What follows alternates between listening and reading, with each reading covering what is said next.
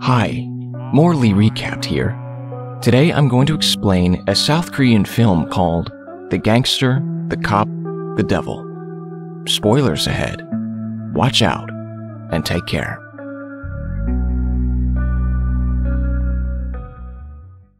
The movie starts off by showing us a white car driving around the roads of a bright lighted city. The white car then follows a black car and bumps on it when they reach an isolated place. The drivers step off their cars, and the guy from the black car takes some pictures of the accident, in case his insurance company asks for them. But then, the driver of the white car, whose name we don't know yet, hits him and drags him into the back seats of the black car. He stabs him, kills him, and then drives away with the white car. On the 5th of August, a hot summer day, two cops are caught up in a traffic jam.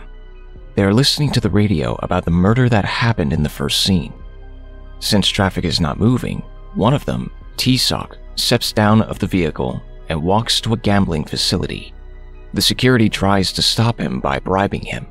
They put a pile of money in his pocket, but T-Sock doesn't like that and beats them up slightly. He then proceeds to arrest a guy who works behind a counter. The accusation is illegal exchange of money. Meanwhile, a mafia boss, Dong-soo, is practicing on a punching bag. Some of his men walk in the room and tell him about the incident. Dong-soo first orders for the punching bag to be put down. His men lower the punching bag and unzip it.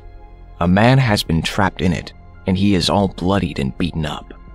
Dong-soo then exits the building and gets into a car.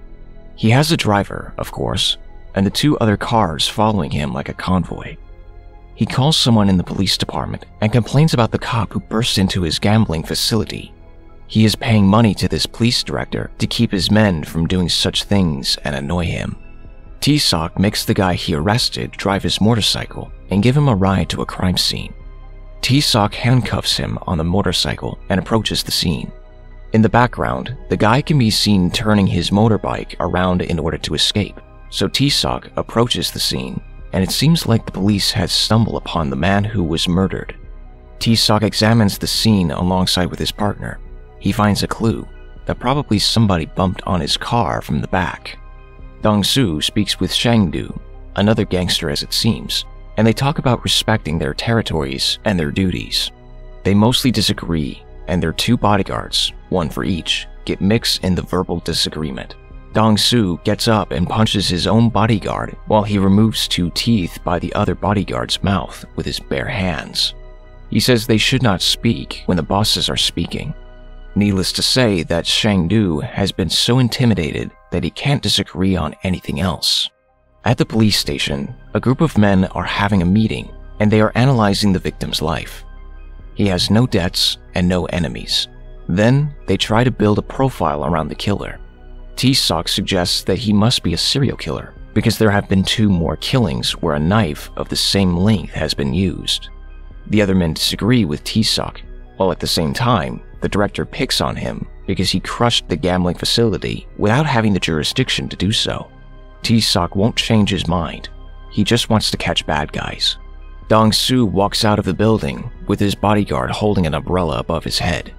He orders his guard to take the other men and go home. He is not drunk and he will drive on his own. On the way, Dong-soo is driving while talking on the phone. Suddenly, a car bumps on his car from behind and he hangs up. The driver steps off the vehicles. The other man is not just anyone. He is the serial killer. Dong-soo doesn't want to notify his insurance company about the accident and walks away. The killer won't let him though. He surprises Dong-soo and stabs him twice, but Dong-soo is not an easy target. A fight breaks out. Dong-soo eventually takes the knife out of the killer's hands and stabs him back. The killer gets in his car and runs over Dong-soo. Dong-soo is transferred in a hospital while his men go hunting and killing other members of the underworld to get their revenge. At the same time, the serial killer cleans his knife and takes care of his wound. He then walks through an outdoor facility, finds another target, an old man, and stabs him. Dong-soo wakes up and talks with his bodyguard. He has no idea who the attacker was, but he tells his guard to look for a white sedan. T-Sock visits Dong-soo to get his statement, but Dong-soo gives him nothing. Tae-seok goes on to examine Dong-soo's car and makes the connection. A white sedan has bumped on his car from the back.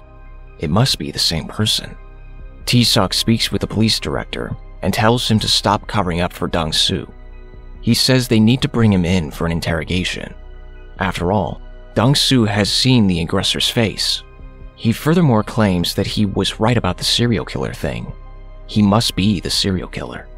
Who else would have the guts to attack the leader of a gang? The director doesn't want to hear it anymore and kicks him out of the office. A montage shows us the serial killer stopping by a gas station to grab a coffee from the vending machine.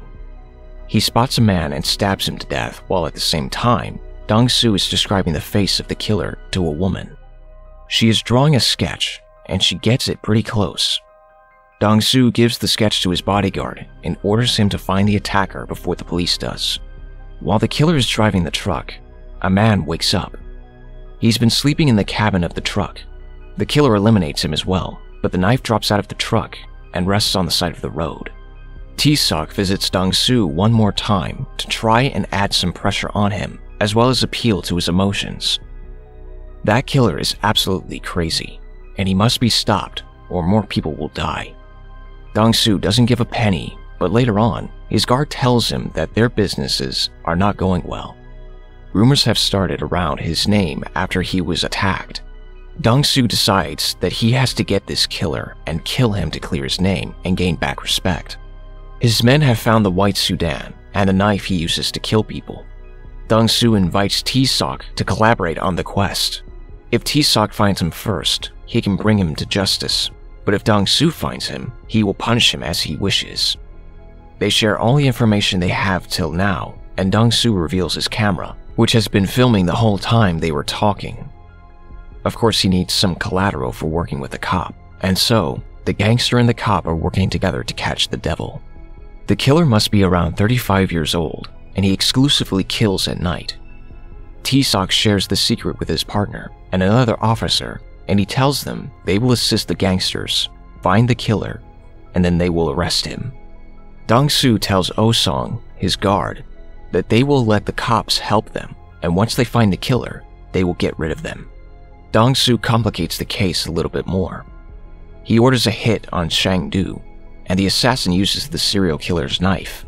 Not only that, but he also leaves it right there for the cops to find.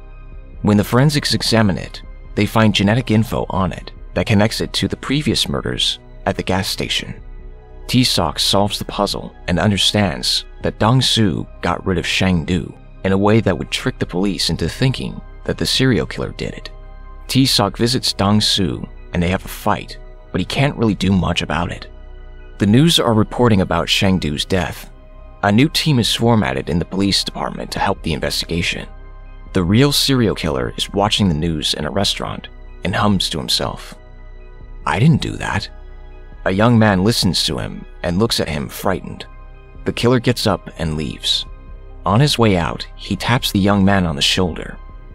At Shang-do's funeral, the serial killer is sitting among the crowd and is keeping an eye on Dong-soo. He approaches Shang-do's bodyguard and gives him a note which reads, "Shang-do was killed by my knife, but not by me." His face points at Dong-soo. Dong-soo and Tae-seok are now taking a closer look at the white sedan, and they find a stain of blood under the wheel.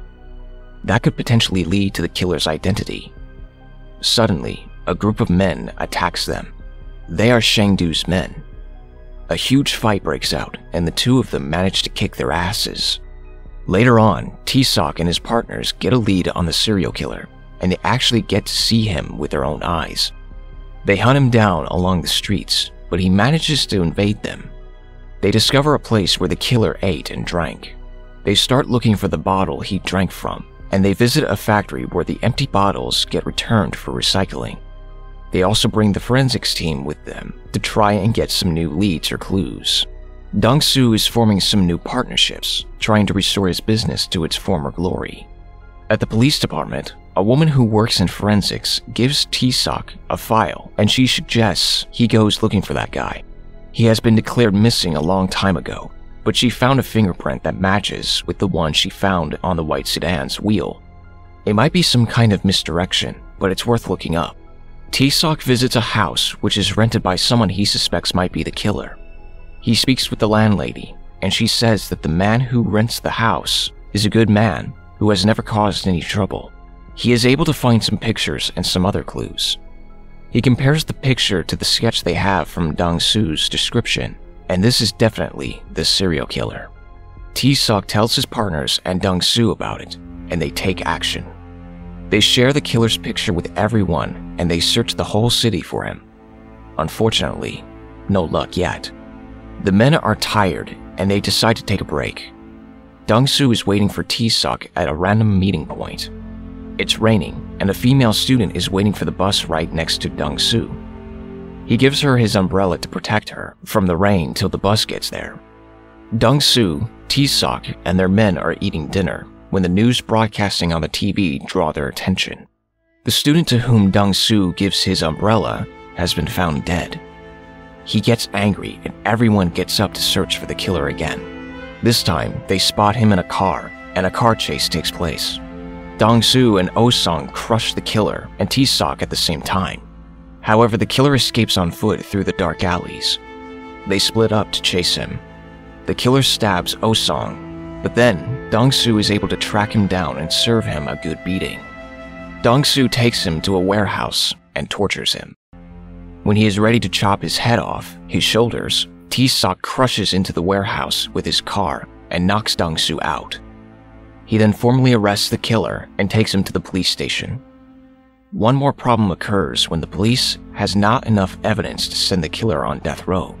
T-Sock convinces Dong-Su to present himself as a witness at the court.